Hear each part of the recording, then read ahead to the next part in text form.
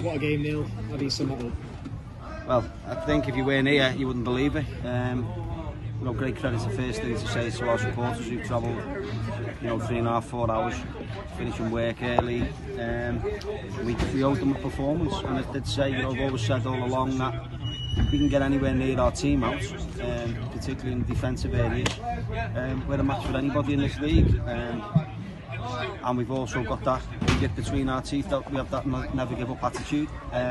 Some people have doubted us. That's up to them. But overall, a performance and a half from my team, and to come here and win the way we have, it's great credit to the players. But it's a semi-final. We've got a big, massive game over the weekend. Obviously, struggled with injuries throughout the season. How much did that take out of the legs today? It'll have taken a lot. I think you've seen both teams really. Workington, we've got to give great credit to them. I mean, when we started the season, we came up here early doors in the FA Cup, and I thought then, they were the best side in the league at that time, and that doesn't change. But football's a horrible, cruel game. I've been on the other side. I've lost playoff finals. I've lost leagues on the last day of the season. So it's not nice. But they're a great side, they're great players. So I'm sure they'll go. They'll be recuperated. At this moment in time, it'll feel like the worst thing in the world. But they're a very good side. And they've come up against us today, and we've had a never say die attitude. And I've got to give great credit to the players, as you say.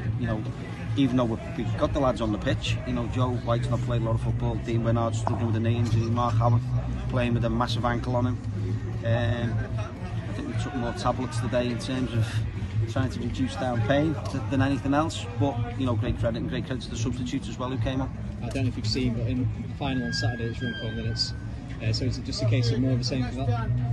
All the same. I've got to give Runcorn minutes what Callum's done there, and Colin is an unbelievable achievement to get into the playoffs under pressure as well, because Clitheroe were coming and never gave up, and Runcorn kept knocking the wins out in the fairly young side.